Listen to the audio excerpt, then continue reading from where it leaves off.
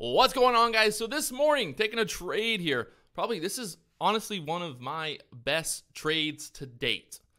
At least in the last couple months, I feel really, really good about this trade. I'm going to show you guys the trade, show you guys my thought process, show you guys exactly what I was thinking about and doing for this trade on BIMI. Really with small size, only 1,000 shares, locking down over $300 in profit. I'm going to show you guys a trade here in a second, so make sure you stay tuned. If you haven't already, make sure you hit that subscribe button because I'm going live later on today at 12 p.m. Eastern, and I'll be talking about some stuff that's going on with the market and Bitcoin and all that fun stuff, trading in general. So make sure you guys tune in. I will see you guys then. Until then, let's get into this live trade here and talk about the action that's going down right here, right now. Before we get into the trade here, I want to talk really quickly about what you're going to see. What you're going to see is a beautifully executed short opportunity, a trade that set itself up. It set itself up. It did exactly what I needed it to do. The whole entire time I was in the driver's seat. And that's a major thing that I'm focusing on right now, is making sure that instead of trying to, be the first to the party or be the first to get short or buy the dip, I want to make sure that the entire trade, I have a plan, I'm in the driver's seat, and I understand what's my risk, what's my return, what am I looking for, what's my target, and having all of that mapped out. So before I get into the trade, while I'm in the trade, I can be confident in that trade, and maybe I can add to it. Maybe I can easily take profit, and things like that. You're going to see all of that here pretty quickly, and you're going to see the entire trade that I just made here on BIMI this morning. I'm going to talk about all of that fun stuff, so make sure you guys stay tuned. So as you can see here, AKTX down there to 225 now, and looking like it's basically just done for the day, just like I posted earlier this morning. You can see here, talking about AKTX this morning. Not thinking that thing was going to have much action on it, and look at it now, down there to 226, so not bad. Just didn't have the opportunity to get short here at open. You can see it just kind of washed right out there, and then down there 226. So a couple stocks this morning moving around. ASLN halted a couple times. BIMI as a short opportunity here. If we can kind of break through this support area there, I think this thing could kind of just wash out and go lower here. So there we go, getting that break down. So let's see if we can go a little bit lower from there and then try to get short into the kind of next candle on this thing. We're just kind of losing all that support area there. We'll see, kind of, I like to get maybe that pop back up here on this next candle in the 380 area. Looking for a short at the 380s. Let's see if we can get that pop back up there. 380 area. Not getting a pop here. Let me see if I can maybe get a little bit here in the maybe 370s. I think we can pop up a little bit. We gotta give me a little bit of a pop here. Don't really want to just buy right here as we're kind of bouncing around. We got a little bit of previous support there, the 345s. So looking for this to give me an entry before getting short here. Like I said, up there in the 370s would be ideal. I'll take maybe just a starter position here in the 360s because we're just having a little bit of trouble right now. See if we can get up there, maybe 365. Let's see, right here. Come on. Give me a little pop. Give me an opportunity to get short here. There we go. Getting some there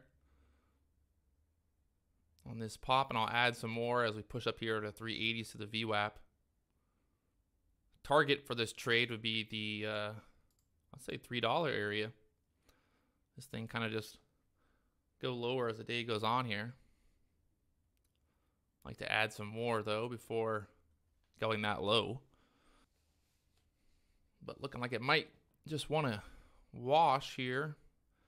Break below that 345 area pretty quickly here. So overall, just showing a lot of weakness right now. So that's good in our favor here. That's what we want to see. I'll look to maybe just cover 250 shares down in the 330s if we get all the way down there, 330 area. I think I can add some more here. I just feel pretty good about this overall trade. So I can add some more if we do push up here again to the 360s. Kind of just fade this one back down. Oh, yeah. Looking for the fade here. You can see on the 5-minute kind of why I'm thinking we might get that pullback down here to the 330s first. We got the 20 EMA there on the 5-minute chart. Kind of right around that 330 here. So I was looking for that kind of just wash down there to the 330s. So getting some fill there on that dip. You can see still got 750 shares left here. And letting this one kind of just ride at this point. No real reason for me to cover just yet fully. Might be just taking another 250 in the 320 area if we get down to the 320s, and then kind of let this figure out how far she wants to go. So pushing back up into those EMAs now. Got the 9 and the 20 there, the yellow and the red line. See if this is going to turn into, keep that resistance kind of going, keep that trending lower. Like I said, we are kind of bouncing on the 5-minute chart right there on the 20. So expecting a little bit of a bounce here on that 20 EMA. We might get a little pushback up here. Try to rebound here a little bit, but I think overall we're still going to be heading lower. So we'll see what happens here now on the 1-minute. If this EMA area is going to act as resistance and want to push this, push it back down here.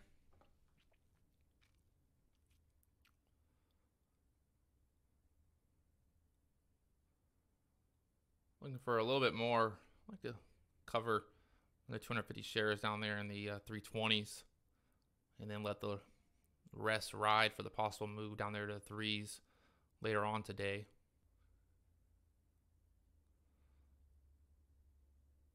Or if we get some nice big overextended candle, I might look to get short again. Another 1,000 shares short there. Wouldn't mind getting short back into that VWAP there. The 370s again.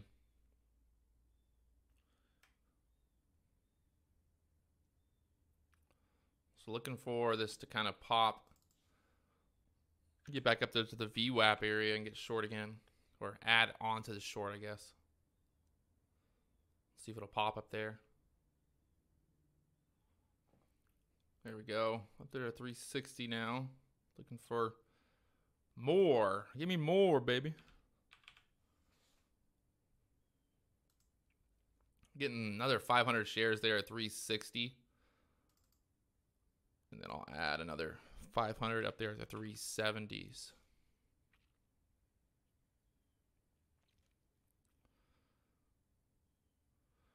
We kind of expected this move. Remember earlier talking about that 20 EMA there on the 5-minute chart. So we expected kind of a bounce around that area. So kind of looking for that VWAP now to be our kind of top of this move, and then kind of just roll back off here. So we'll see if we can get up there to the VWAP area one more time.